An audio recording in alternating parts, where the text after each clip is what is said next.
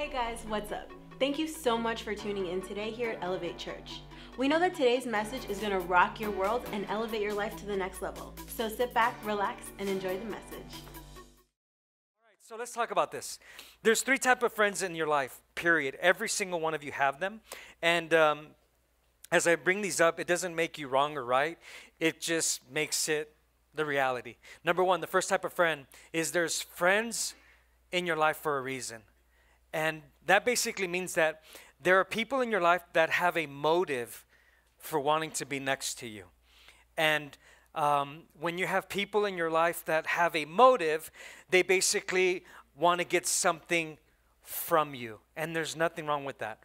But the problem is this, is that if you don't understand the motive behind why people are coming into your life, if you don't really begin to pay attention to the little signs that they may show or display that can later harm you, this can become a major, major issue. But there's also people that you need for a reason. For example, you know what? When you buy a house, you obviously need a real estate agent, right? So you find the right real estate agent that you feel comfortable with. They come into your life. You kind of become friends. Like I've become friends with my real estate agent now for years. And it's awesome. There was a reason. But there was a motive behind that friendship, that relationship. The motive was, I need a house. He sells houses. Let's do this together. So there's a reason for this, right? So he wants something from me. But then the second type of friend that you have in your life is that you have people that are friends for a season.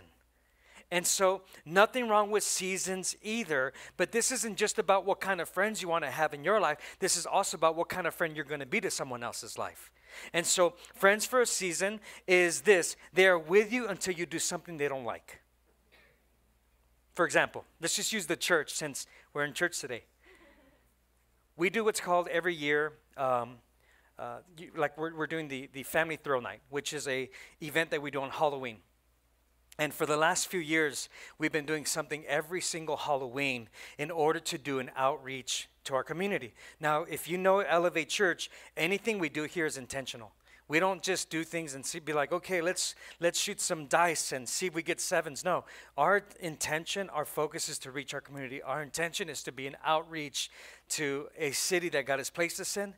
And like clockwork, every year, right around this time, you always have people that have liked what Elevate Church does. They like that we have a school in Oaxaca. They like that we are helping children around the world. They like that we have some really good messages. They like that we have a great children's program, a great youth program. But the moment they see something they don't like, they leave.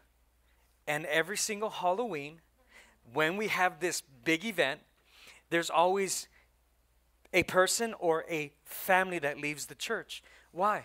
Because they don't agree with Halloween. And so there are people that are here for a season right now. Good or bad. It goes both ways. Okay, because I get it. I totally understand that there are seasons in our life where we are going through life, and there's a season where we're with a specific group of people, family, friends, but we're going a little bit more deeper than that. We're talking about what kind of friend do I want to be, not what kind of friends I want to get. Because until you know how to be a friend, man, you're never going to draw the kind of friend that you desire. And so the third type of friend is this one here. It's the friends for a lifetime. And the friends for a lifetime are the people that will value and love you in your lows, in your highs, in your worst, in your best, and when you're really ugly, and when you mess up. Those are the people that will, man, they'll correct you, they'll instruct you, but they'll value you, they'll love you, not for what you do for them, but for who they are to you. And when you find people that are a lifetime, when you find people that actually value you for who you are and not what they can do for you, let me tell you something, keep those people. Even Jesus had lifetime. He only had, out of 12 disciples, he had 3 lifetime friends, Peter, James, and John. That was his inner circle of influence. And man, I'll tell you, he gave them some intimate information about, he allowed himself to just let his hair down literally and just be real and raw. I mean, they saw him at the Garden of Gethsemane just losing it. They saw this. He wasn't afraid to be vulnerable in front of them. You need people that you can be vulnerable with, be honest with. And when you have people like that, let me tell you something, there's something special about that. But not everybody qualifies to be in the inner circle.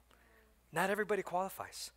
You have to have wisdom from God in order to really understand what kind of friends you want to bring in. But let me ask you this question, but which friend are you? Because right now, either you're a friend that's a friend for a reason, or you're maybe a friend that's just for a season, or maybe you're a kind of friend that God wants you to be, a friend that's for a lifetime.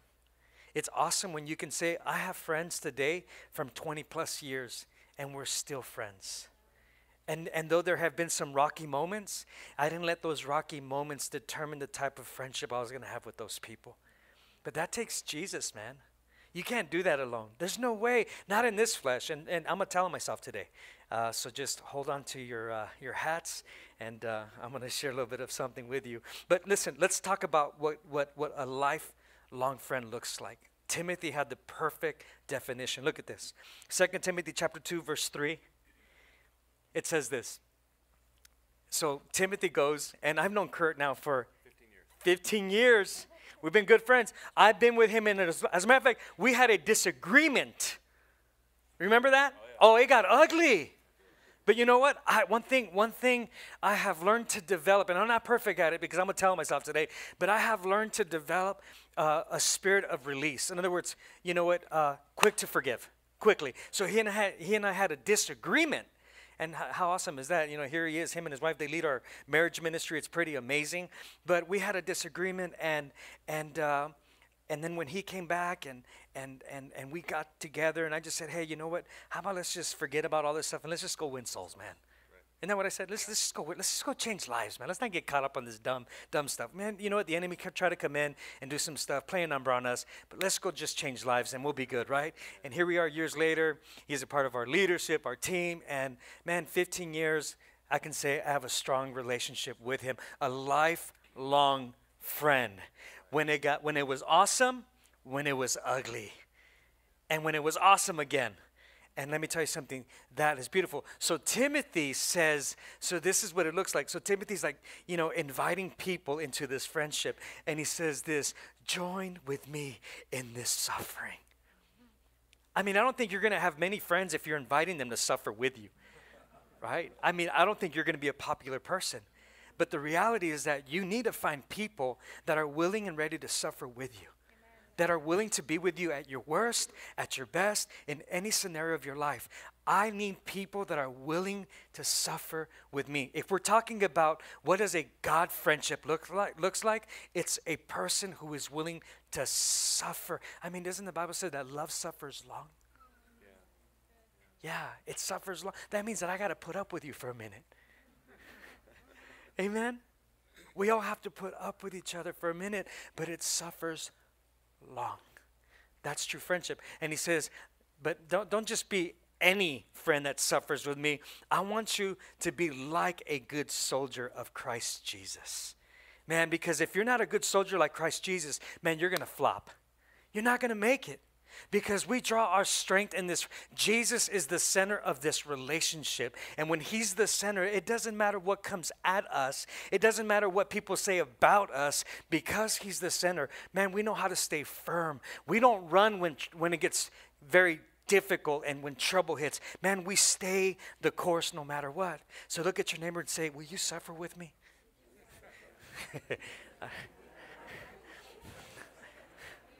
Your spouse is like, I already do.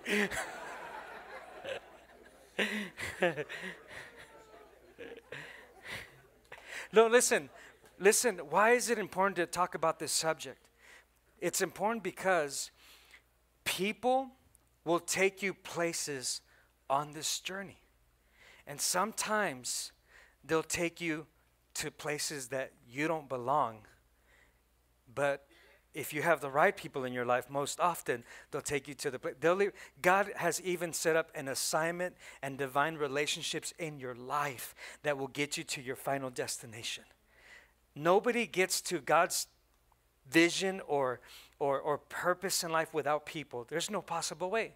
God created earth. He created people in this earth for the purpose of relationship. So it matters to God, and it should matter to you as well, that when God puts divine people in your life, man, you got to develop that character of love suffers long. You got to develop that character inside of you. Because, yeah, you can be a friend for a reason. Yeah, you can be a friend for a season, or you can be a friend for a lifetime. And you know what? Yes, will people burn bridges? Yeah, people may burn bridges with you, but you'll never be the bridge burner for anyone. You always have to keep. If I was a bridge burner, I would have been like, man, forget you, Kurt. Man, see you. But I always kept my bridge open so that at any moment that Kurt came back, he can walk right over. And we got to have that spirit. We got to have that attitude. Okay? So check this out. So people in your life will do three things. They're either leading you nowhere. Everybody say nowhere. So let's talk about that. So there are people right now in your life that you have been in fellowship with, in friendship with. And you know, and even I know with my friendships, some of them, that this friendship is going nowhere. It's always the same story. It's always the same drama. It's always the same everything. Neither of us are progressing in this relationship. We're still in the same place. Man, we are stuck in 1999. We're still talking about what happened 15 years ago. We're still reminiscing about, man, do you remember when we were in high school? Dude, you're like 50 years old. Get over it. My God, you're going nowhere in this relationship. We just keep revisiting, man, the memory lane, the memory book, the picture book, and we're just going back. Do you remember? But we're not creating anything new. Listen, God wants you to progress in your going. God wants you growing as well. So maybe right now, the reason you're going nowhere is because you keep hanging with people that are going nowhere. Huh? Number two, then you got people that will take you everywhere. Do you know those relationships? Man, it's like an emotional roller coaster. One moment they're for you, the next moment they're against you. Next moment they're praying for you, the next moment they're cursing you. You know, the next moment I'm with you, I'll help you. The next moment, where are you? And there's like this emotional roller coaster of relationships. I know that you guys are used to knowing this phrase. They call it, it's like walking on eggshells with certain people. That's people that take you everywhere because you don't know what's going to happen. So you got people in your life right now that are taking you nowhere, or you have people in your life right now that are taking you everywhere, or you can have people that are taking you somewhere. And people that are taking you somewhere are the people that God wants to bring into your divine destiny. That, listen, before the foundations of this world, God has specifically designed people in your life that are supposed to be a part of your future, part of your calling, part of your life story, part of everything.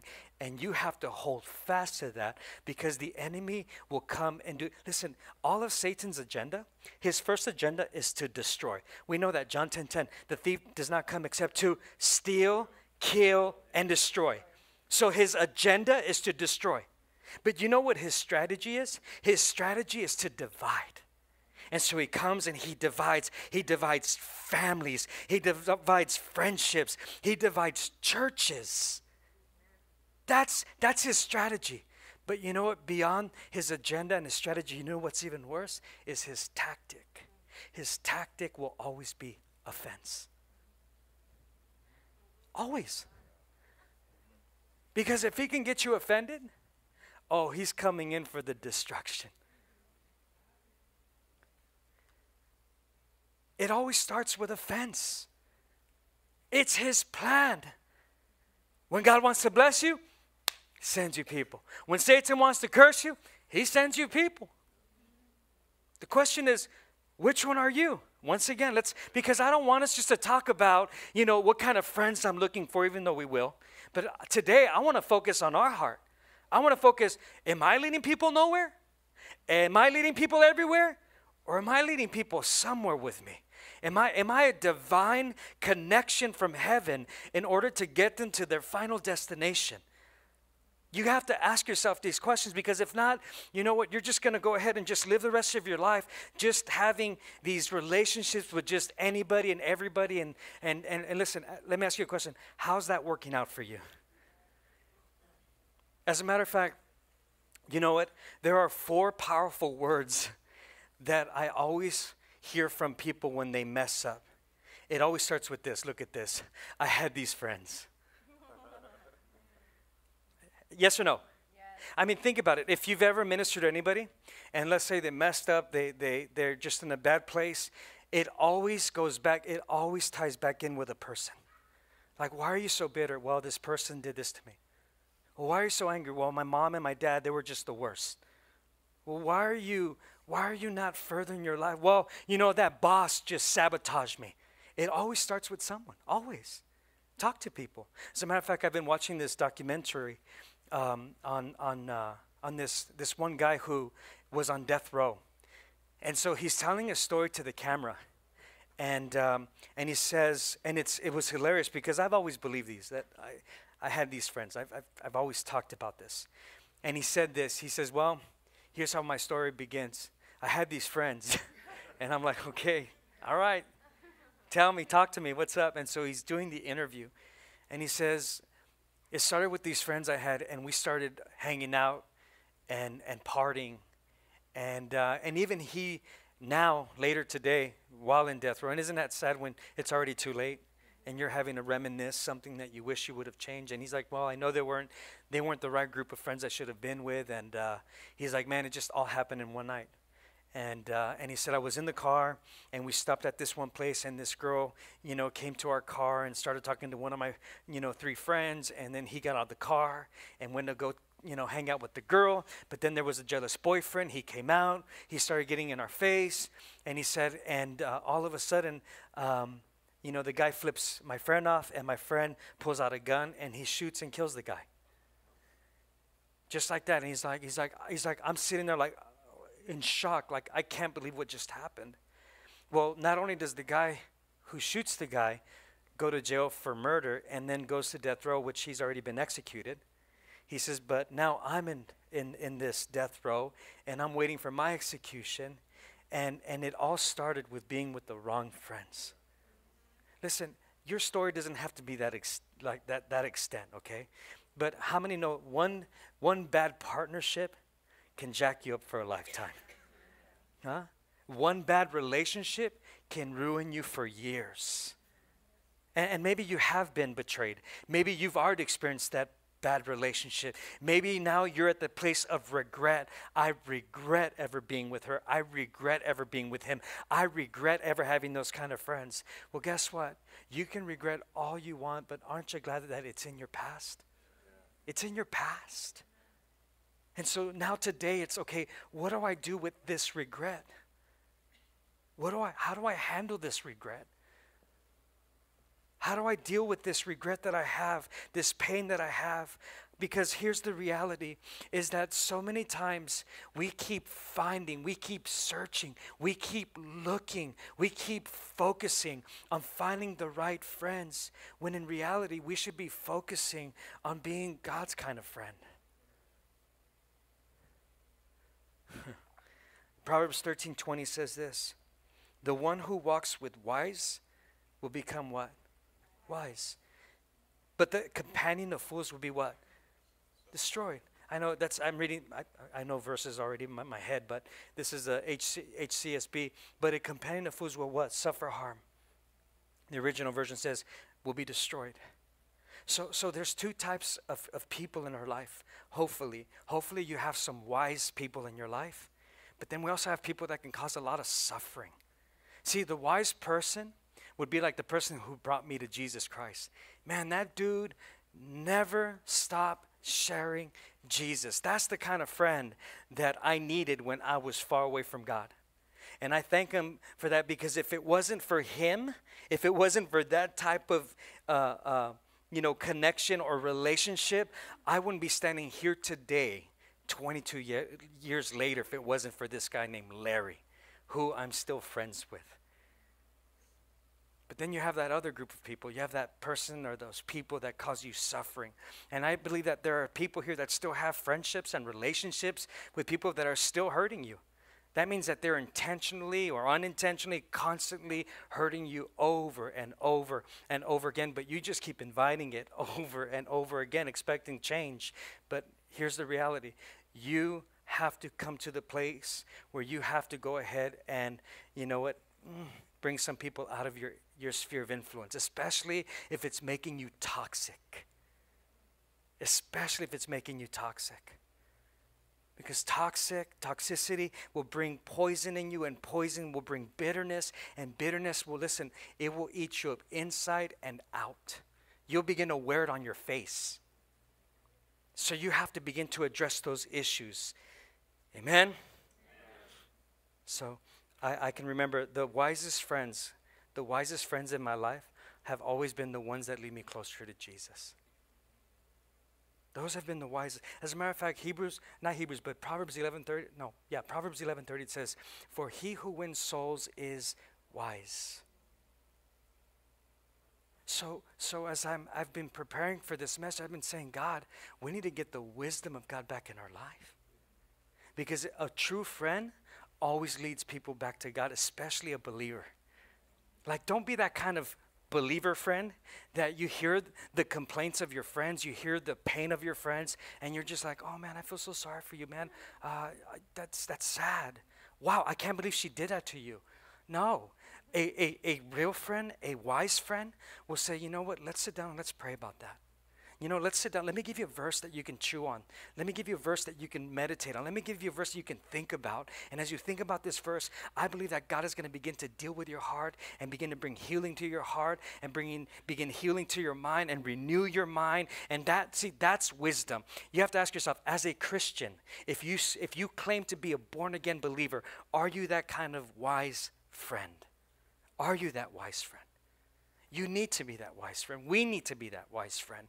We need to lead people closer to Jesus. If your close relationships aren't drawing you closer to Jesus, then you're just hanging around. They have to. You need people that'll get in your face and be like, hey man, what's up? And just be honest. And you need people you can be vulnerable with as well. We all need that. For example, do you guys remember being in school? Did you guys ever do the trust fall thing? Remember that trust fall in school? And then it was goofy. It was in elementary. But I'll never forget. Obviously, if you have friends, you were awesome. But man, if you had no friends, you were desperate. You know, you're just trying like, hey, can you do the trust fall? No, I don't like you. Okay. And you're just trying to find people. But how many of us can honestly say that some of us have made friendships out of desperation? Or you've hooked up or linked up out of desperation? Because you don't want to be lonely. Man, I know people that have gotten married just because they didn't want to live alone. And that was the only reason, like, wow. And then a year later, they're unhappy. They're not satisfied. So, what's your name? Jaden. Can I use you as an example? Yeah, come on up here, Jaden. Let's give it up for Jaden. Come on, give it up for Jaden. Jaden, what's up, man? So we're in class, right? Teacher's saying, hey, have you ever done the trust fall thing? Do you even know what that is? Okay, you do. That's awesome. How old are you, Jaden? 10 years old? Good Lord. That's a big boy. Wow. 10 years old? Wow. Are you going to play football? Maybe. Patriots your favorite team? I got dad over there already cussing me out. No, I'm just kidding.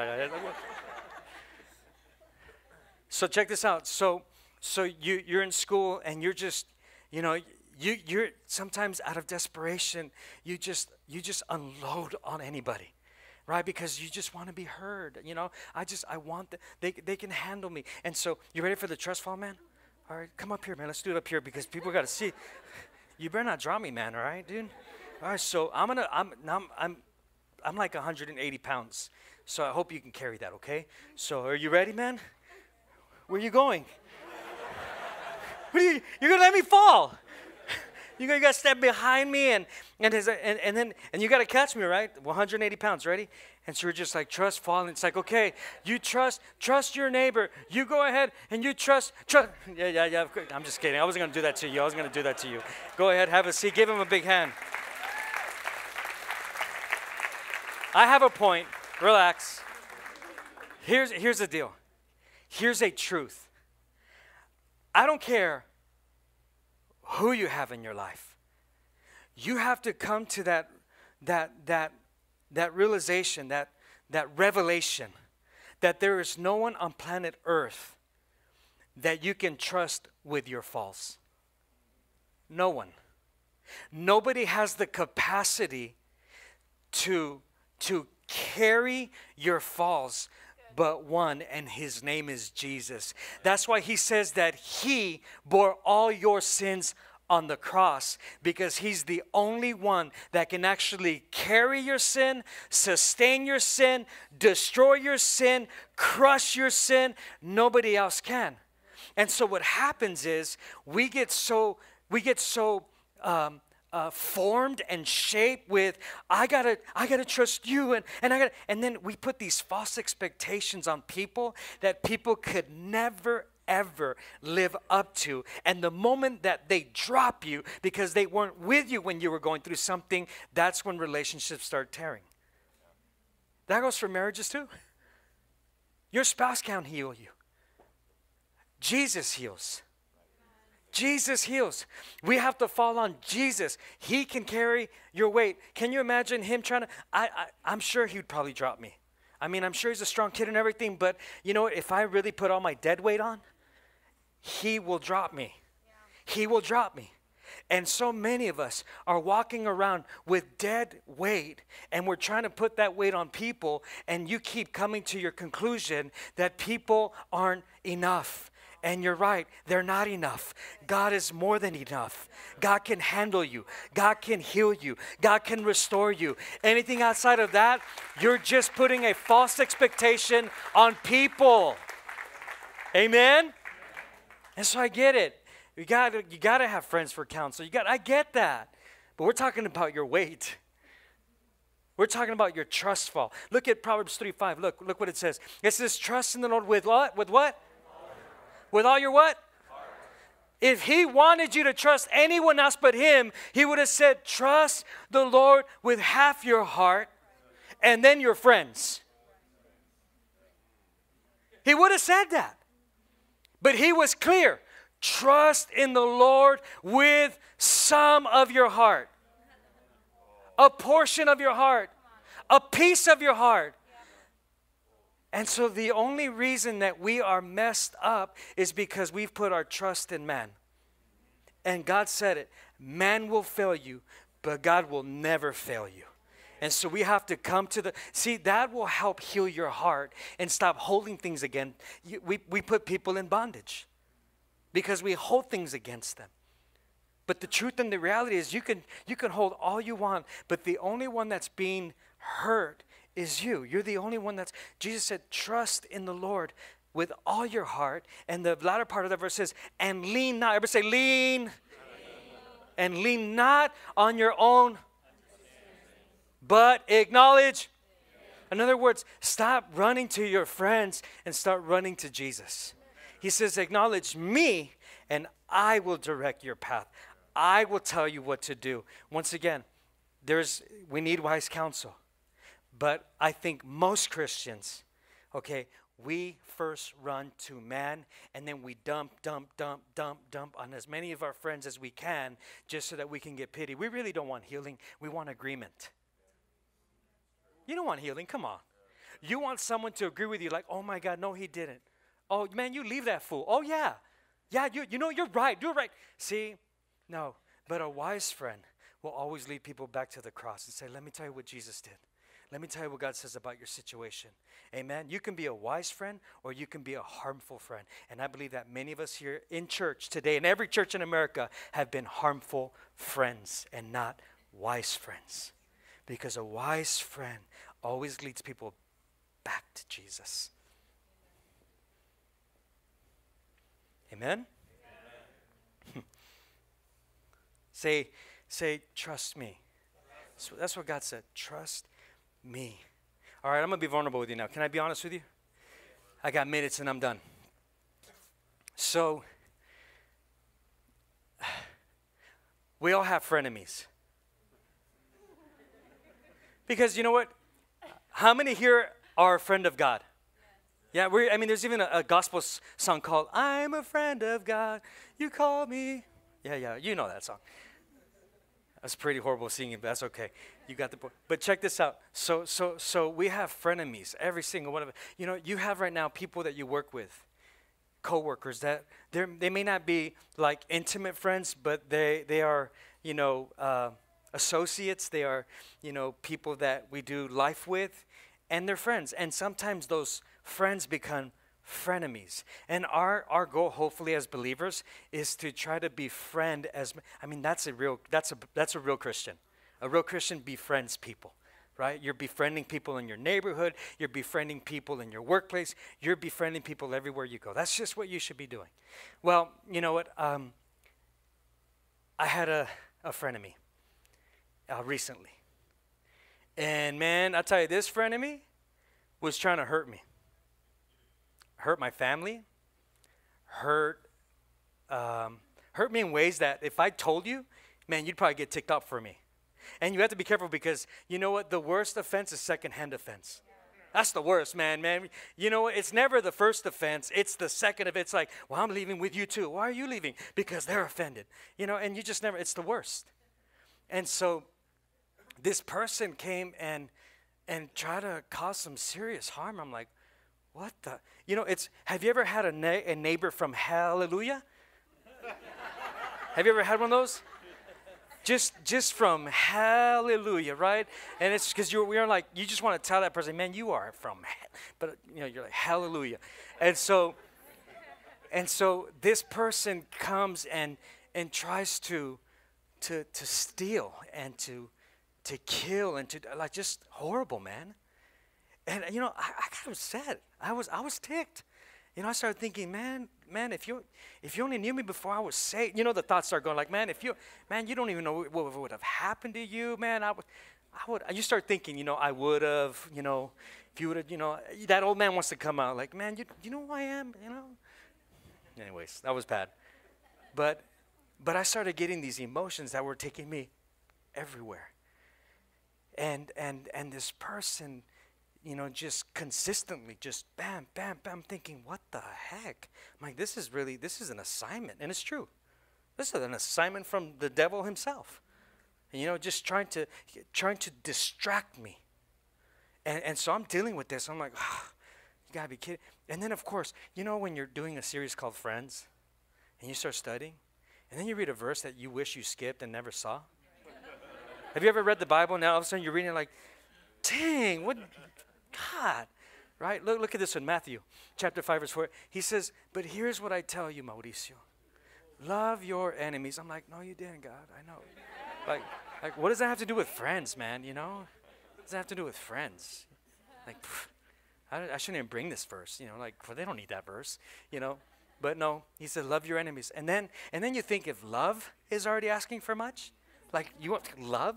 Okay, now you want me to use my prayer line to pray for them. Now you not only want me to love and just think of it, picture the person's face right now who is possibly your frenemy right now. Someone who you just close your eyes, just like, who is that? Because I know many of you, at the moment I said it, you're already thinking of that person this whole time. It's already in your head, like, oh my God. But let me tell you what Jesus said. He says, love your enemies. See, when you forgive someone, it doesn't mean that I have to go now be friends with someone. It's never a matter of me now being a friend with my enemy. When I forgive, it's a matter of setting me free. And so he said, love your enemies and pray those who hurt you. Present tense. Pray for those who hurt you. And this frenemy was hurting me. And it just started just building. You know, I wanted to give him the fellowship of uppercut. You know what I'm saying? I'm just being honest with you. I had that moment. Listen, if you can't be honest with, you'll never be a good friend. All right, I'm trying to be a friend of y'all. I had a moment. But then last night, as I've been preparing and just reading my verse, I'm like, man, God, forgive me, man. I'm just everywhere, man. And it's been a long time. I'm pretty quick to forgive. When someone does something, I release fast. I think that's been one of my greatest strengths. Forgiveness has been my great strength. You can ask my wife too. But last night, I just came to the conclusion, I'm like, man, I have offense. And that offense is going to bring division. And that division, see, because just because you're offended doesn't mean that's going to affect the people in your house. That offense is going to spread. And it starts dividing your house. And then he comes for the destruction.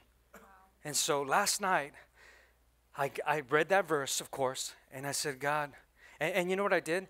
I prayed, and it felt good to pray. And I started thinking about how much God loves her. I did. I started thinking about this. And then here, I wrote down my prayer, what I prayed, and let me read it to you. I said, Father, I know you love them, and I love you. Therefore, I pray for the person's well-being, and I ask you to touch their hearts like you did mine last night, right? However, if they continue to hurt me, vengeance is yours, not mine. In Jesus' name I pray, amen. Listen, that's all you have to, when you do that, I woke up this morning, and I just felt like, I looked at my phone, I'm like, man, I feel free. I feel great this morning. I'm like, dang. I mean, I felt like a weight was, you know why? Because I was trying to carry the weight. Then you're trying to talk to your family about the weight, and you want them to carry it too, but nobody can carry the weight. And Jesus, one love action of prayer lifted the weight, and it's no longer on me, it's on him. But we got to come to this place, church. All of us. It hurts you. It bitters you. It toxifies you. It kills you. And so we got to come to the place of love your enemies. Love your enemies. Pray for those that hurt you. And once again, it's not about being friends again with someone. It's about guarding your heart from contamination. Because he said, trust in the Lord with all your heart. And when your heart is being deceived by someone else's hurt, you're no longer trusting God. You've entrusted that person who has emotional handles on you and is controlling you. Which, by the way, how many know that you have no control over any relationship? You can't control what people do. The only thing you can control is your focus. And the only thing Satan comes for is distraction. Distraction from what? Distraction from what matters most. Jesus. Think about this. There are so many people in church that have been hurt, betrayed, just gone through so much pain because of people. People have trauma because of people. And what happens is, I've noticed it in the years in ministry, that people who have been hurt have an issue with their intimacy with God. Always. Why?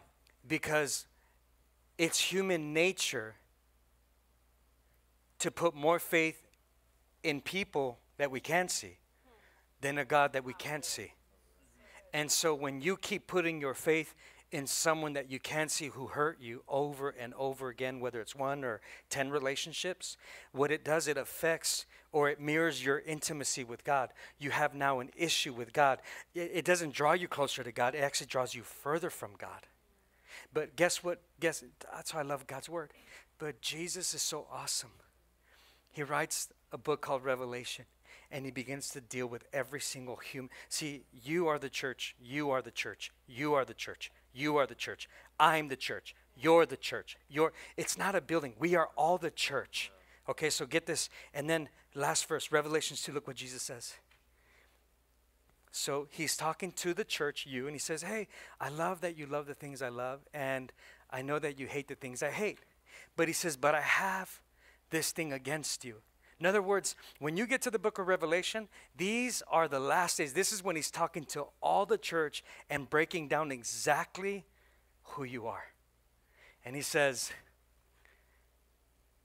here's something I hold against you. If anyone's going to hold anything against me, I give God all permission, because he'll treat me right. He says, you have turned away from the love you had at first. You know why? People. He said, think about how far you have fallen. How many times you've fallen just trying to fall on friendships, trying to fall on people. You put all this expectation on them and you've fallen and he says, think about how far you have fallen. How many times you've just gone down. And he says, turn away from your sins. What are our sins?